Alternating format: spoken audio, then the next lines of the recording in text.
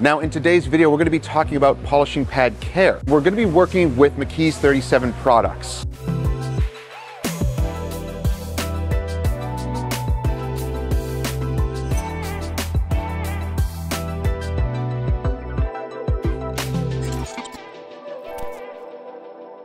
So we're here with the crew from Mckee's 37 and we're going to be going over some of these points, how to care for your pads, how to clean them, and what happens to them when they start to get worn. Guys, don't forget to subscribe and click that bell so you don't miss stuff. And we are here at this event with a ton of other creators, detailers, and vendors. So check out all the videos down below.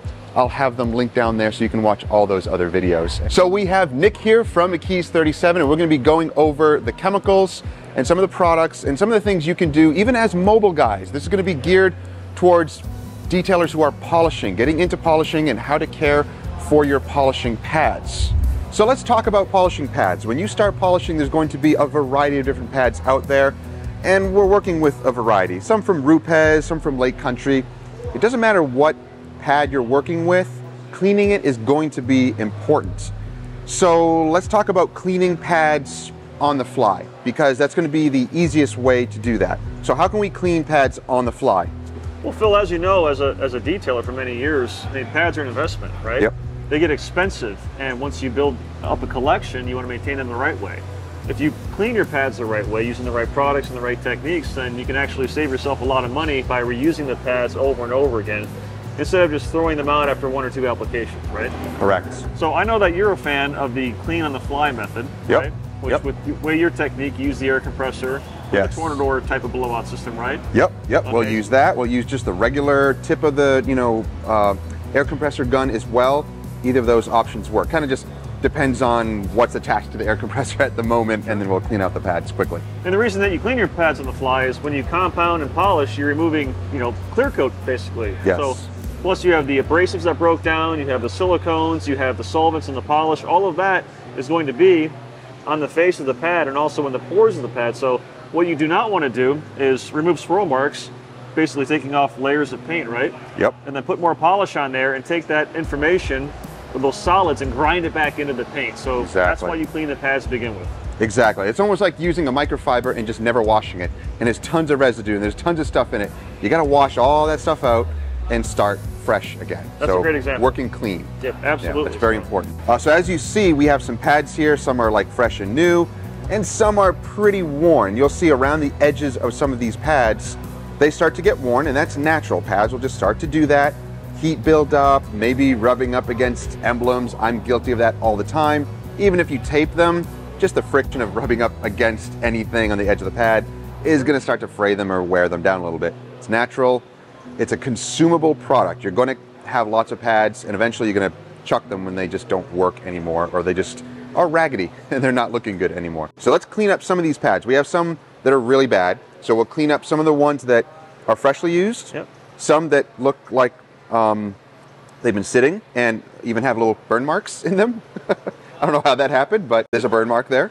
So obviously well-used pads. Start with the on-the-fly type of cleaning. We'll show you what that means. So here's an example of a pad that was just used on a panel. We have some residue from clear coat. We got some residue from whatever polish was used on here. So to quickly get this out, it's not going to perfectly clean it, but cleaning on the fly is just clearing out the cells so you can put fresh product and go back to work. And eventually this will get caked up too much where you got to switch out a pad. And mostly this is going to be for mobile guys because you're not going to have the time to go through and wash all of your pads perfectly. So here's an option. So we're going to take the tornador gun and very quickly, very easily, you can blast it clean. You can turn it on if you want so it's spinning, but do realize that is going to be dust. So there's some tips. You can actually put it in a bucket. You can actually put it in the bucket with a little bit of water and blow it out. And that dust will collect in the bucket and it won't go everywhere. So that's just one way of doing it. You can also just use a regular air compressor gun and clean out while you have it pressed on. So that's one way of cleaning on the fly. Very easy to do for mobile detailers. So here's a pad. Again, it's a fairly new pad. We have some polishing compound here. We're gonna clean this one out a little bit more thoroughly. So say we're done with the job, our pad looks like this. Here's a way of deep cleaning it. So I got some, and in the real world, and I'll mention this, but you'd rinse it, you know, but like with a hose or like a sink. But with this, you can also rinse it in a bucket too. Yep, exactly. Or your sink or whatever. Yeah. Washing your, like those slop sinks or utility sinks. I have one of those in my shop, so I'll collect some pads and wash in the sink. Sure. Yep. But you can do this as a mobile guy too. If you have room in your trailer or van, carry an extra bucket of water for these extra things that you may need. I always had an extra bucket of water in there to fill up things, or when needed, you can throw all your pads in there and let them soak and clean them up later. But let's show you how to really deep clean your pads with some of the Mckee's products. So we have a couple ways. So, you know, when you're detailing a car, you're going to use a lot of pads. An option, if you don't have a pad washer, is we have our polishing pad rejuvenator. This is citrus based, it's all natural, it's orange degreasers, and you put a scoop of this in a bucket and you let the pads soak throughout the day. Finish with the pads. They rinse out really easily.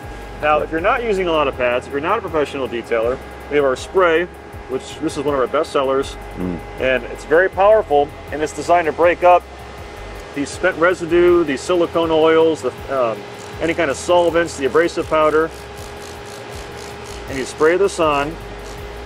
And compared to like an all-purpose cleaner, Phil, this is not going to damage the actual foam itself. Good. A lot of guys will use like a degreaser or an all-purpose cleaner, but it causes damage over time to the foam and also to the glue adhesive here. Exactly, I was going to mention that. That's important. So simply put it in here, and you can also rinse this out with like a sink or a garden hose, or you just want to use the bucket here. But you can see with very little effort, this pad looks brand new again. So it's designed to target specific the solvents, the abrasive powder, any kind of dyes or colors, anything that's going to be in a polishing compound. So this is an inexpensive investment to maintain your pad collection. You know? Excellent. That is really, really nice. Yeah, and you want to make sure that your pads are clean at the end of the day, and different ways of drying your pads. You could just put that on your polisher and put it on high, speed high, and dry it out in the bucket here. It'll spread all the water out, and then you can put that on a towel somewhere, or on a rack like this, or even like a baker's rack is really good if you have room for it, and let them dry out, and you'll be good for your next job. Yeah, a lot of guys will put them on a like an old box fan. Yeah, I used to do that. Yep, I used to do that. So you'll have all the pads like this, and it's important too, when you dry your pads, let them dry face down, like you mentioned, so that way the moisture, the water drains down and doesn't sit here in the backing material. Exactly. So it'll make your pads last a lot longer. Exactly. I've seen some really cool setups where they'll set up Velcro on the side of something, and they will Velcro all their pads like so, and all the water will drain out like that. Or they'll do it upside down. Actually, my friend Tony Ralda has it in one of his vans. He has Velcro on the inside of his roof in his van, and he'll stick all of his pads on the roof. Wow. And they dry out over time. So just some really cool tips. Be innovative like that and try different methods. In fact, down below in the comments, share how do you clean your pads and how do you dry them? And we would love to hear you. There's another product here called a polishing pad conditioner. What is this stuff? So the conditioner, Phil, this is designed when you're working on paint that's very dry and brittle, usually like single stage, something that cakes up a lot on the pad. What this does is it contains wetting agents and lubricants, and before you put your compound on here, you just take this product and you do a couple mists. That's all it takes, and essentially it primes the pad and adds lubrication. Excellent. So that way, when you're working on single stage or really oxidized paint, it doesn't build up as much. And it also makes it much easier to clean. Okay, so it's a unique product, and it's actually quite popular. It flies under the radar. We sell a lot of it though. Okay. Now you're using this when you're actually polishing or compounding the paint, and I've used other polishing pad conditioners like this, and it seems to help with dusting. Yes, tremendous. It seems to help with lubrication if you're using like heavy cutting compounds, and say you're using like the microfiber discs. There's a lot of heat, there's a lot of chemical, the product building up in here and friction and all that, and it creates dust, it dries out quickly. So does that help with that, with keeping it moist? It does, so that additional lubrication, besides making it easier to clean, it reduces buffer hop. So that's usually an issue more along the lines for beginners, or if you're working on a boat, you're removing a lot of material, it helps with a smoother buffing experience. So it's a cool product, and one bottle will last you forever, because like I said, all you're doing is this. Yeah. That's it. Yep, priming your pads. So no more having to use like all of your compound or polish, kind of the old way of priming your pads. It's kind of a thing of the past. You really don't need to do that anymore. Using a pad conditioner like this just speeds it up. So that's a great way. And you can do this even as you're polishing the vehicle. Just you clean your pad out on the fly, do another mist and put more product on. That's it, yeah. And just keep on going. Yeah, exactly. Cool. All right, that's an excellent tip. Mobile detailers, you can do that if you're working outdoors. Things are going to dry up. I've polished in the sun for years and years and years. I wish I had a product like that because it at least adds some moisture and it cools things down as well. Now you can also clean the pads with this product. Let's show you how.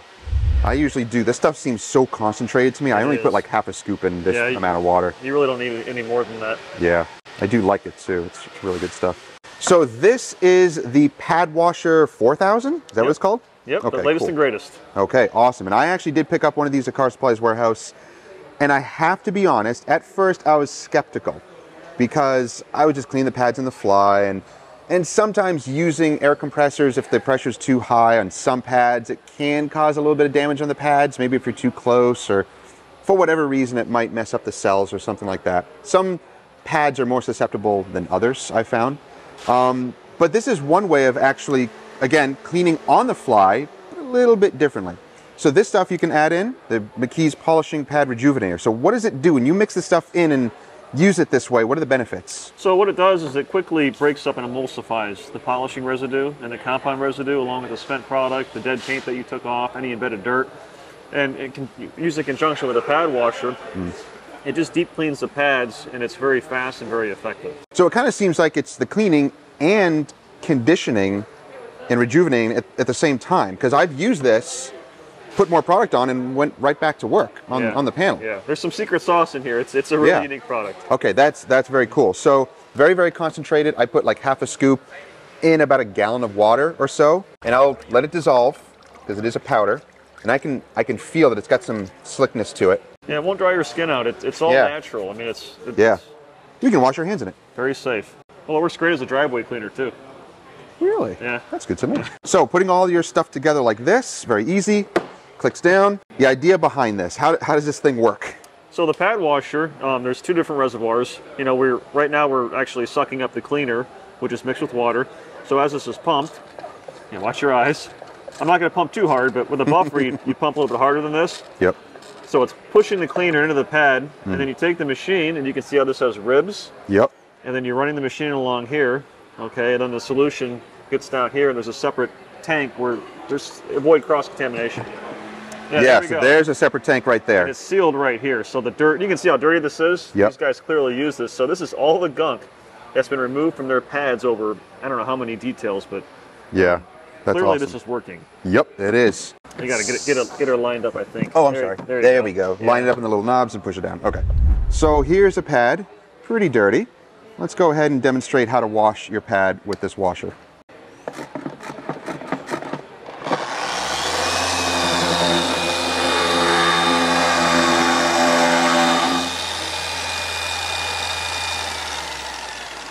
And you can do it for shorter or longer, depending on how dirty the pad is. Yep. A lot of people have their own technique. Yep. And right off the bat, it made a big difference. Already. Just a few seconds. And, some polishes, they're naturally going to stain the pad. Yes. It's kind of like when ketchup stains your clothes. Exactly. It's no longer there. It's just a stain. So. Exactly. But the product's been removed. Excellent. Very, very fast, very quick. And just make sure to dry your pad, spin it for a while. Yep. You can use a towel too to blot it if you like. But yeah, that's an excellent tip. That's an excellent tip. And I know some have seen, you'll see like a little plume of water, kind of come out here. It's not that big of a deal. I have that happen in my shop all the time. And if you're concerned about that, if you're worried about that, don't be. It's not a big deal. If you want, set this off in a corner, go in the corner and clean your pad on the fly and then come back.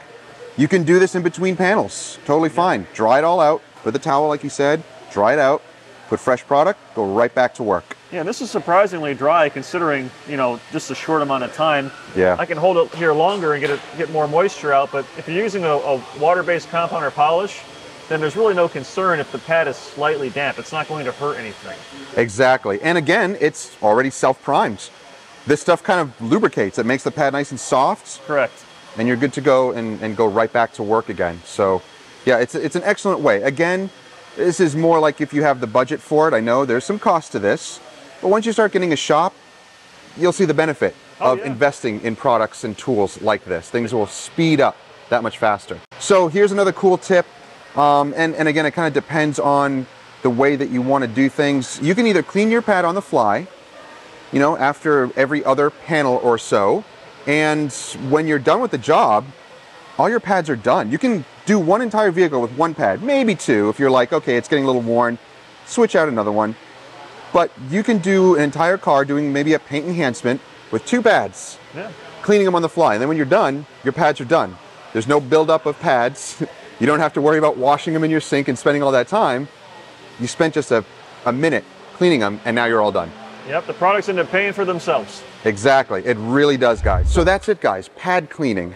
It seems like it's a trivial thing, but it is important. When you start polishing, you're gonna realize that having a clean pad and washing your pads and cleaning them on the fly, it's going to be an important part of your routine when you're polishing your vehicles. So many different ways of doing it: cleaning on the fly quickly, or you can use these products and wash out your pads, use the pad washer, do whatever works for you. If you're running a big shop, you're probably gonna have a ton of pads. Cleaning them on the fly with those bucket washers, it's gonna save you so much time. But if you're like a one-man show, then you're only gonna have a few pads, and it's kind of up to you. Maybe cleaning them on the fly and cleaning a few pads in your sink with some of these products is all you need. Get what you need and don't buy what you don't need to buy. But I want to thank Nick here from Mckee 37 for coming and demonstrating this stuff and explaining some of this stuff. I'll have links to these down below, as well as some of my favorite pads. And again, share with us down below, what do you do to clean your pads? Do you clean them on the fly? Do you use the bucket washer? Are there different methods that you have to clean and even dry your pads? Definitely share it down below. So thank you guys for watching. Don't forget to subscribe to our channel, click that bell so you don't miss stuff. And don't forget to check all the other creators' videos as well. I'll have them linked down below. We'll see you guys next time. Take care.